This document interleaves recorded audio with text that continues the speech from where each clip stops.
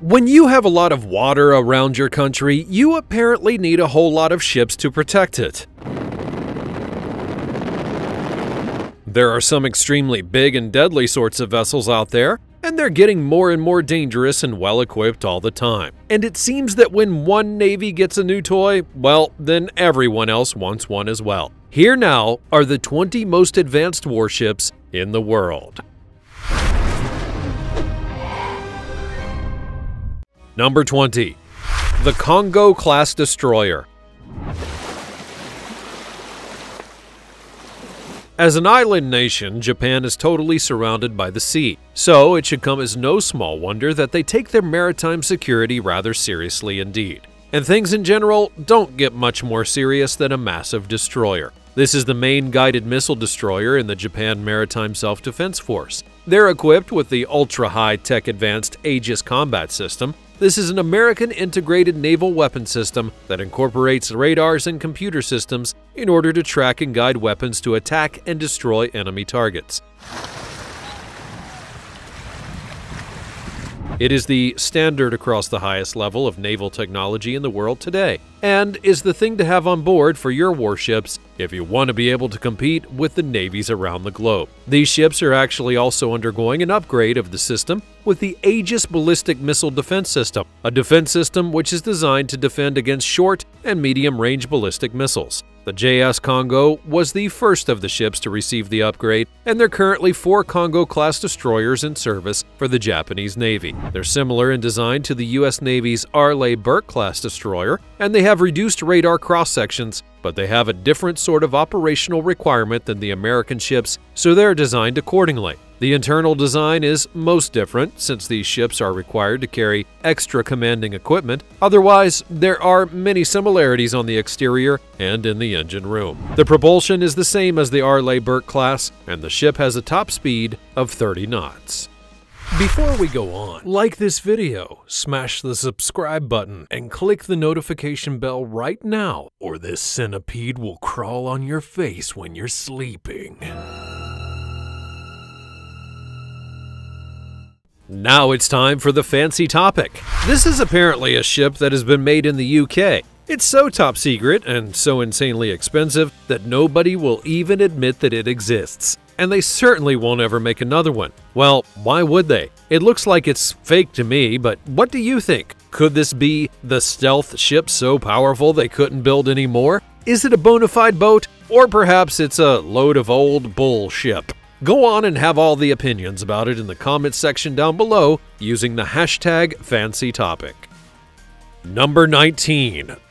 The Kirov-class battlecruiser. Back in December of 1977, the Soviet Union launched the biggest warship, excluding aircraft carriers, that had been constructed since the Second World War. This was the Kirov-class battlecruiser, and it was a big one indeed.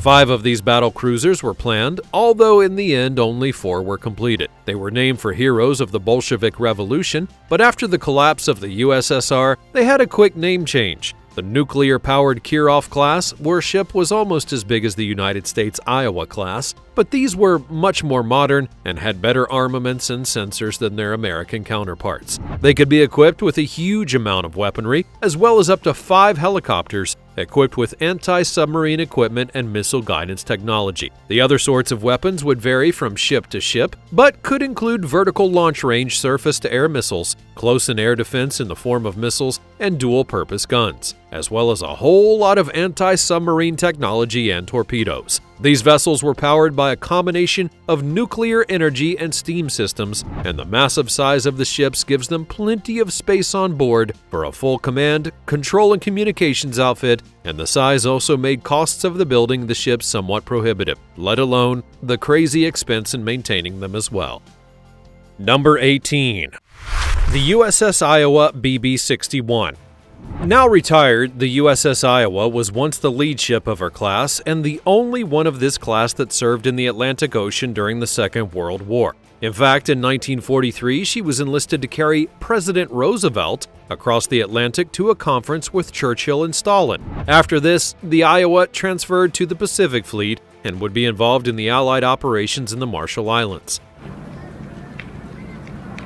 She was then the 3rd Fleet flagship and was there at the Japanese surrender in Tokyo Bay in 1945. During the Korean War, the ship would be involved in battles on the coast of North Korea before being decommissioned and placed into what is affectionately known as the Mothball Fleet, or the United States Navy Reserve. In 1984, the Iowa would then be brought back into service in the Atlantic and Pacific fleets as a reaction to the then recently expanded Soviet Navy. She finally got put out to pasture in 1990 after an unexplained explosion on one of her gun turrets had killed 47 sailors in the previous year. These days, the ship is a museum and permanently based in the port of Los Angeles.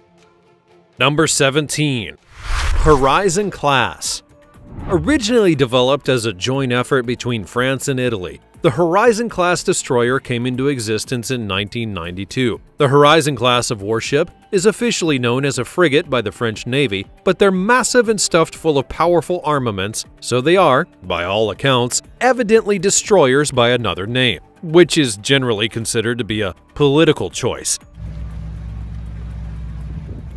They've been enhanced with significant stealth technology that have reduced the radar cross-section of the vessel, as well as its noise levels, and the Horizon has been equipped with a phased array multi-purpose radar that can detect air targets and provide missile tracking. As well as all of that, these warships have vertical launch systems for a variety of surface-to-air missiles and have anti-ship missiles, massive dual-purpose guns, and short-range surface-to-air missile launchers, as well as a couple of cannons. That's what the French ships have. The Italian ones also have 3 additional 76mm rapid-firing guns and 2 cannons for smaller surface targets. They all come equipped with torpedo launching capability and anti-torpedo systems for protection. There's room for 1 helicopter for duties, including long-range anti-sub warfare, search and rescue operations, and various other requirements. Currently, there are 2 Horizon-class ships in service in the French Navy and 2 in the Italian. Number 16. Mistral-class amphibious assault ship. Next up, we have another big old pile of ship that's been built by France. The Mistral class is an amphibious assault vessel, which is also sometimes known as a helicopter carrier or projection and command ship. These big boats are designed to carry as many as 16 Tiger helicopters, as well as 4 landing craft and as many as 70 vehicles. That also includes some sizable stuff like tanks. In fact, it can actually transport a full tank battalion if it's required to do so. The vessel is equipped to carry 450 troops and also contains a fully functional hospital with 69 beds. These ships are used as part of the NATO response force and also for UN peacekeeping activities. The ship has been at the center of a bit of international controversy in recent years. 2 of these warships were on order to the Russian Navy since 2010, but after the aggressive moves by that nation in Ukraine, the order has been canceled and refunded by the French government. The ships have since been sold to Egypt instead. Number 15. Sejong the Great class destroyer. This is the Sejong the Great class destroyer, which also goes by the slightly less grand-sounding KDX-3. These are the guided missile destroyers that make up part of the Republic of Korea Navy. These warships are fitted with the Aegis combat system as well as multifunction radar antenna. These ships are 8,500 tons, having a maximum capacity of 11,000 tons at full load. This makes them the biggest destroyers in the South Korean Navy. They're part of a concerted effort to raise the level and profile of the Navy in maritime regions of South Korea. In fact, that's probably their primary purpose, as they live in the shadow of a permanent threat from the hostile nation of North Korea. These ships are equipped with the capability to track and monitor any missile that may be launched from literally anywhere within North Korea. And they're also pretty heavily armed themselves. These destroyers come equipped with main-level naval gun, missile launchers, anti-aircraft weapons, rolling airframe missile block, and all-round impressive cruise missile interception capability.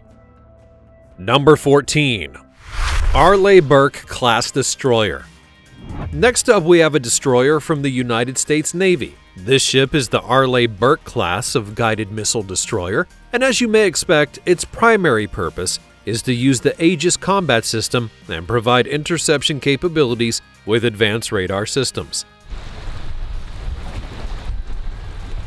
First commissioned in 1991, these destroyers have multi-mission capability, both offensively and defensively, and there are currently what's called 3 flights of categories. Flight 1 includes the first 21 of these ships, Flight 2 is the next 7, and then Flight 3 thereafter. In 2018, the United States Navy also released plans to upgrade their existing destroyers to keep them in service for longer. These improvements included hangars for helicopters, as well as new software systems and a bunch of sonar junk with extra missiles and an upgraded Aegis radar. So everything is extra shiny and new, and even better at destroying things. Huzzah! That is all these ships are meant to be about after all.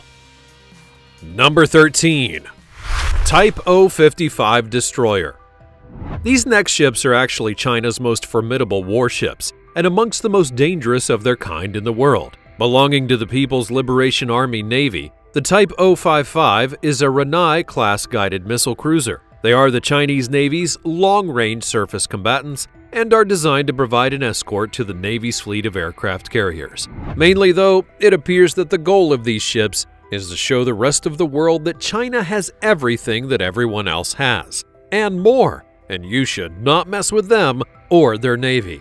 So, the ship has a vertical launch system with 64 launchers of an 8x8 configuration and 48 more launchers in a 6x8 configuration. That's a whole lot of missile launching capability. They also have a whole bunch of different surface-to-air missiles available and have a range between 100 nautical miles and 290 nautical miles between them. These tubes are also alleged to be able to launch anti-submarine missiles as well as land attack cruise missiles, so that's all very unreassuring then. Number 12. Admiral Gorshkov class frigate.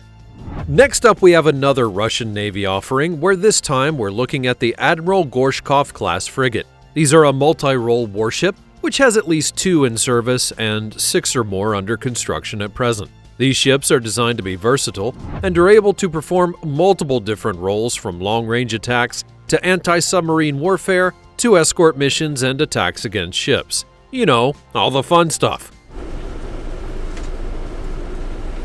So as you may expect, these vessels do come equipped with all of the killing stuff that we've come to know and fear. There is that vertical launch system, which can be employed to send off land attack cruise missiles over a range of 2,500 kilometers, and then there are anti-ship missiles and land attack missiles that have a range of more than 500 kilometers, and anti-submarine missiles with torpedo drop ranges of 50 kilometers. As well as all of that dangerous stuff, there's also an adaptation which allows for these launchers to send up air defense missiles and interceptor missiles. It's all a very missile-centric sort of ship, to be honest. But then again, the Russian Navy does love a good launching of a jolly good missile now, doesn't it?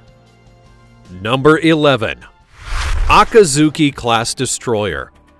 Here we are again back in the Second World War, where Japan was the enemy of the United States, and they had a lot of dangerous equipment that was feared by the Allies, rather than like these days when it's all built in tandem with them. This is the Akazuki class destroyer. It was built in 1942 at the height of the war to complement the Imperial Japanese Navy's existing Kagero-class ships. These vessels were primarily employed in anti-aircraft procedures, but it soon turned out that they could be employed in multiple different sorts of capacities and were slightly regarded by the IGN at the time. These vessels were heavily armed for the purposes of anti-aircraft ability, and as the war would make progress, they were fitted with more and more big guns precisely for this specific purpose.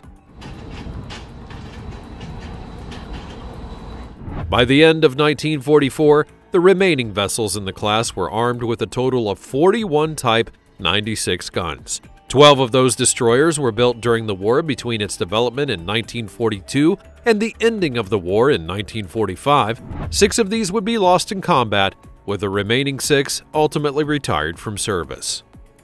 Number 10. Hobart-class destroyer. Another point, another destroyer. This is the Royal Australian Navy's Hobart-class destroyer. It's based on the F-100 frigate and is equipped, like so many of the others, with the Aegis combat system. It's designed to provide air defense for accompanying ships as well as self-protection against aircraft and missiles. These ships are designed to carry one helicopter, which is to be used for surveillance and for response to provide support in warfare situations. It includes, amongst its arsenal, long-range anti-ship missiles and a big old naval gun that has the capability of firing long-range missiles. As well as all of this, the Hobart class is soon to be equipped with all the singing and dancing contemporary sonar systems and a bunch of decoys and surface-launched torpedoes. What a fun one! Number 9.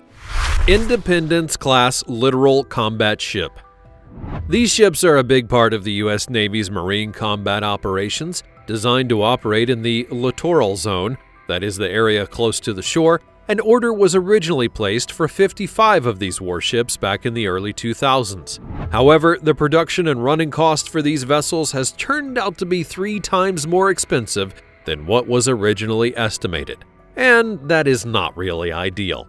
The unique shape of the hull on this ship is designed to be high speed, and the ship can operate at about 40 knots. The Littoral Combat Ship, or LCS, is equipped in many different ways for the various roles that it can be set to perform. There are different packages that may be applied in anti-submarine warfare, surface warfare, and special warfare missions.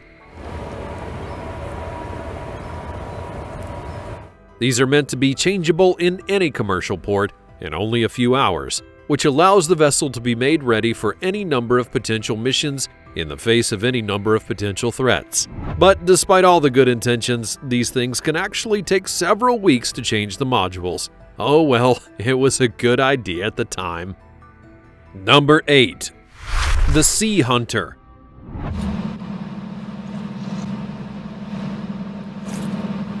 Next up, we have a slightly different take on the warship, where we have the Sea Hunter, an autonomous unmanned surface vehicle.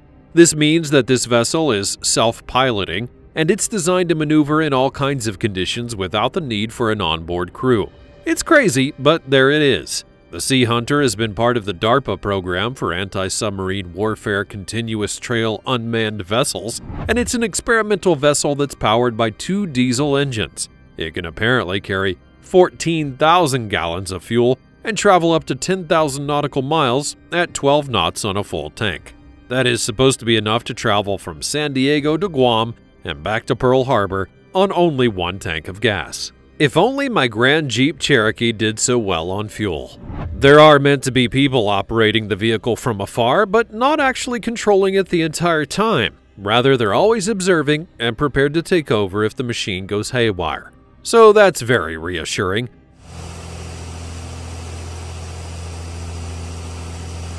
It is still in the testing stages and is anticipated to be years before it will be part of the United States Navy.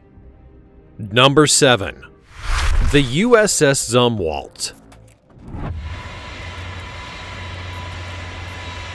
The USS Zumwalt is a United States Navy guided missile destroyer, meaning that it's a ship which is equipped with loads of guided missiles that are employed during battle to provide anti-aircraft warfare for the naval fleet. What a fun one! The USS Zumwalt is a relatively new addition to the United States Navy. It was first commissioned in Baltimore in October of 2016 and was designed to have a multi-million-dollar capability. This particular destroyer class is specially created for combat in deep water and is designed to support ground troops in attacks on land, as well as the usual naval destroyer jobs of anti-air cover and anti-submarine warfare. So she's an all-arounder, and she's also got an appearance that's rather unlike any other naval destroyer that's come before.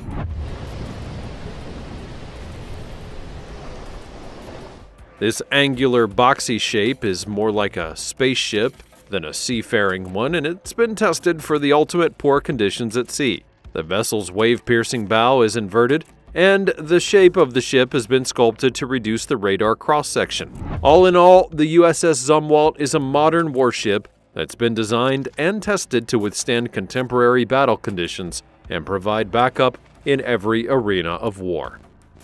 Number 6. The HMS Queen Elizabeth.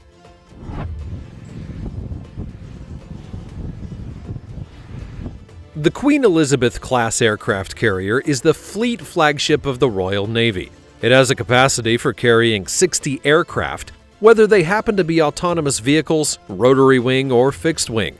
Commissioned back in 2017, the HMS Queen Elizabeth entered service with the Royal Navy in 2020. The ship was designed with flexibility in mind. It can carry a multitude of combinations of aircraft and has space to accommodate 250 Royal Marines. It can also support attack helicopters and troop transport copters like Chinooks.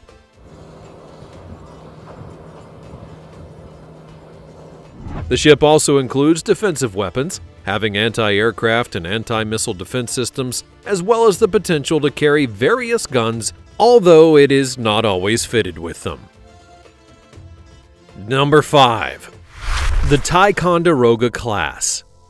These ships are also known as the Aegis Cruiser on the account of their being equipped with the Aegis Combat Management System. These U.S. Navy guided missile cruisers are mainly employed in a battle force role and have multi-mission capabilities, designed to be able to handle air warfare, undersea warfare, naval surface warfare, fire support, and surface warfare situations. As well as all the usual gear, these cruisers are equipped with Tomahawk cruise missiles. This means that they have long strike warfare capability, and some even have been equipped with ballistic missile defense capabilities. These ships are in the program for cruiser modernization that is presently being implemented all across the United States Navy, meaning that for the next decade or so, they will undergo updating and upgrading in order to improve their anti-submarine capabilities, as well as adding fancier weapons and sensor systems. The plan is to make the fleet more cost-effective while being more competitive for longer. Fingers crossed for all of that then. Number 4. Kolkata-class destroyer.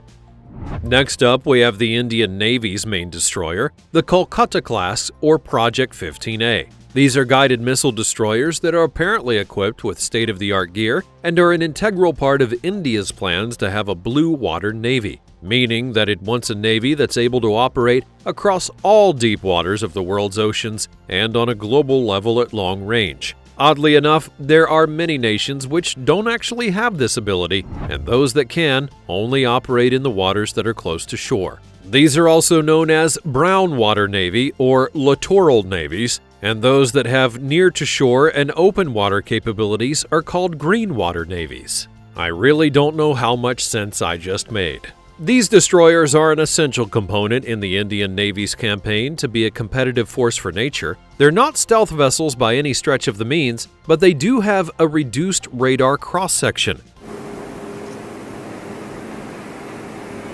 They're crewed by 390 and have the space for 2 helicopters, with their weapon systems including nuclear-capable supersonic cruise missiles, air defense missiles, as well as anti-submarine rocket launchers, torpedoes, close-in weapon systems, machine guns, and a dual-purpose artillery gun. Propelled combined gas and gas, or COGAG, they have 2 gas turbine plants and 4 reversible gas turbines with 2 gearboxes. The ship has a top speed of 30 knots, and the things are super expensive. In fact, the cost of these ships just keep overrunning, and at present they're estimated to cost somewhere in the region of $950 million each. And when the project is complete, it's believed it will likely cost an eye-watering $2.8 billion in total. These ships have actually already been succeeded by an improved class destroyer that's planned to have improved stealth capability and a whole bunch of better stuff under the hood. Hopefully, it will turn out slightly more cost-effective as well. Number 3. The Type 45 Destroyer. This is the Daring class, or Type 45 class destroyer, that was built for the Royal Navy to replace the Type 42, or Sheffield class. These Type 45 class destroyers are the most advanced warships in service in today's Royal Navy, and initially they were due to be Horizon-class ships, like those that are operated by the French and Italians. The joint project fell through for the UK when it was beset by delays and disagreements. And so, they went ahead and created their own destroyer, the result of which is this, the Daring class. There were 6 of these Type 45 anti-air warfare destroyers that were completed. They're mostly designed to perform in anti-aircraft and anti-missile warfare situations. These are the first Royal Navy vessels that have gender-neutral accommodations to house male and female crew members, and they have individual cubicles instead of the old-style communal showers and toilets. The main purpose of these ships is to provide advanced air defense. They're equipped with Sea Viper air defense systems that use Samson Active Electronically Scanned Array Multifunction Radar. It can track over 2,000 targets while simultaneously controlling and coordinating multiple missiles. As well as the high-end anti-air stuff, these ships are also extremely well equipped for anti-ballistic missile capabilities. They're frequently called the most advanced anti-air warfare vessels in the whole world. And given their hefty price tag, they really should be. Number 2. The Dokdo Class Amphibious Assault Ship. Next up, we have the Dokdo Class Amphibious Assault Ship. These are the biggest ships in the Republic of Korea Navy, and they're somewhat cheekily named Dokdo, which is the name of an island that has been at the center of a long-standing ownership dispute between South Korea and Japan.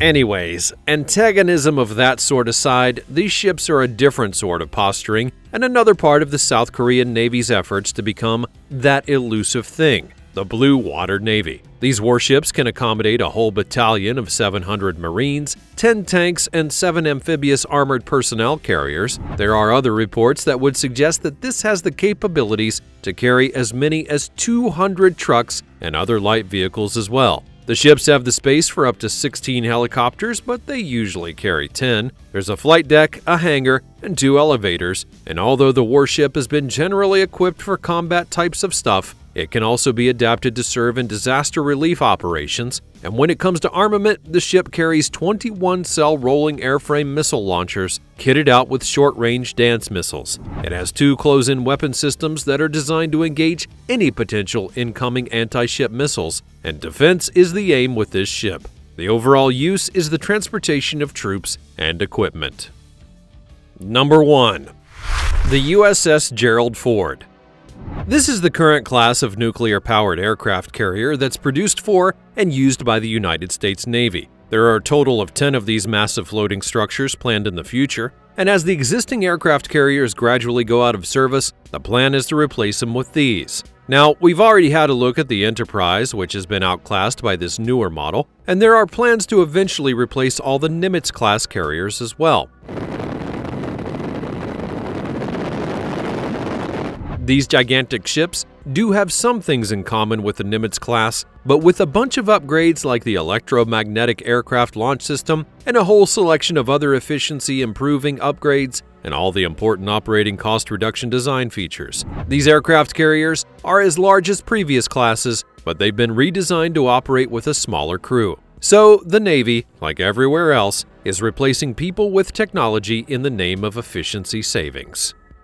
That's all from the high seas for today. There were a lot of very dangerous-looking destroyers now, weren't there? Which of these ships do you think is the most interesting? Let me know all about it in the comments below. Check out the other cool things on the screen, and I will see you next time.